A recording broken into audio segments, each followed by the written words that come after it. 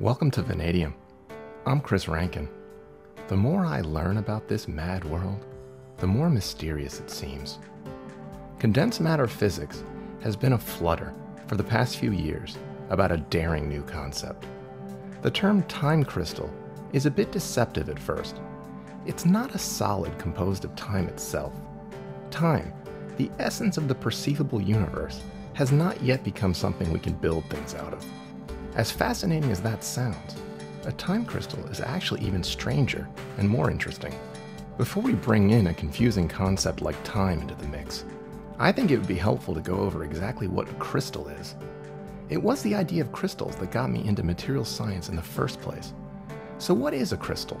What's the story behind this ancient, sometimes seemingly mystical concept? A crystal is a repeating structure in space with predictable coordinates for the constituent parts, or the atoms making up the crystalline material. A table salt crystal is made up of a repeating 3D checkerboard of sodium and chlorine atoms. Metals are mostly crystalline as well, just like the mineral crystals you find in caves. What makes a crystal is an orderly arrangement of atoms, connected and spaced out evenly. Liquids, glasses, and gases are progressively less ordered than crystals in the way they're put together. A crystal is organized, periodic, with defined edges and facets. When the crystal melts, the system goes from ordered to disordered. Diamonds are a good example of carbon crystals. A simple, organized, Lego-style stack of carbon atoms results in a striking, transparent crystal.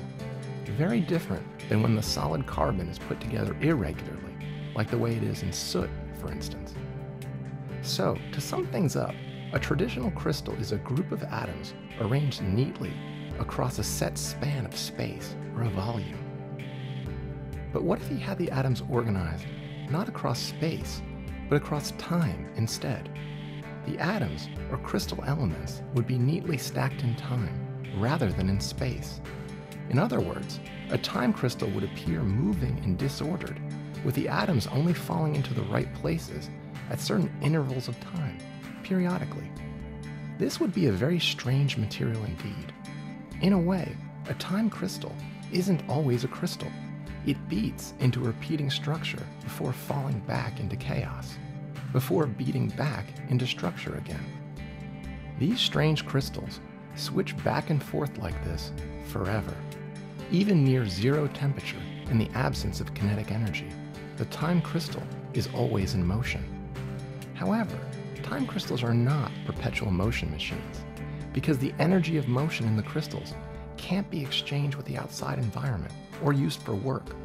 The motion of the atoms or elements of a time crystal doesn't correspond to motion the way we conventionally conceive it. The system, the time crystal, cannot lose energy to the environment and come to rest because it's already in its quantum ground state. It's already at rest. Because of this, the motion of the particles does not really represent kinetic energy like other motion. Time crystals demonstrate the mind-boggling property of motion without energy. Time crystals are also the first objects to spontaneously break time translation symmetry. This is the rule that a stable object will remain the same throughout time. A time crystal is both stable and unstable, permanent but ever-changing in its state. Time crystals were first proposed theoretically by the famous Frank Wilczek in 2012. Wilczek, born in '51, is an American theoretical physicist, a mathematician, and a Nobel laureate. He's currently a professor of physics at MIT. He proposed time crystals as a time-based analog to common crystals, whose atoms are arranged periodically in space. So the traditional crystals most of us are familiar with could actually be referred to as space crystals. A time crystal. It seems like the most far out an idea can get. It's difficult to even put your finger on exactly what time is. It's a slippery idea. Time may be more related to our perception of existence rather than a core building block of reality. Time is a component quantity of virtually every measurement used across just about every technical discipline. Time is often referred to as the fourth dimension, along with the three spatial dimensions. From the beginning, time has been an important subject of study in religion, philosophy, and the sciences, but defining it in a useful manner without circularity has consistently challenged scholars. The operational definition of time does not address its fundamental nature. It does not help to answer why events can happen forward and backwards in space, but only forward in time. Frank Wilczek first brought up time crystals in 2012. In 2013, Zhang Zhang, an engineer at the University of California, Berkeley, and his team proposed creating a time crystal in the form of a constantly rotating ring of charged ions. Later, in October 2016, Christopher Monroe at the University of Maryland claimed to have created the first discrete time crystal in the world. His team trapped a chain of ytterbium atoms in a special trap confined by electromagnetic fields. In July 2021, just last month, a collaboration consisting of Google engineers and physicists from multiple universities reported the observation of a discrete time crystal. This particular experiment didn't rely on a physical, tangible crystal at all. Instead, the scientists assembled a crystal in the imagination of one of Google's powerful supercomputers. The computer essentially daydreamed of time crystals all day and performed something like a CGI experiment to get the data.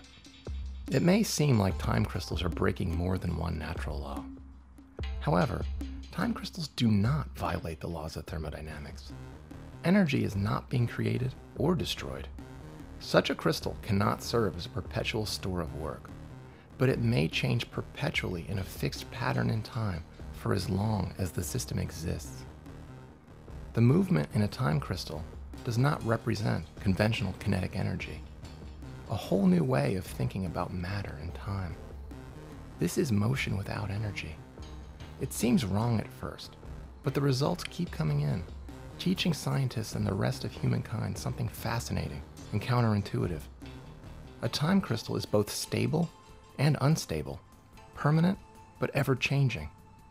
This new discovery challenges the way we see the world and has only happened fairly recently. This is why I love science so much. It's the surprises. Thank you very much. This is Chris Rankin with Vanadium.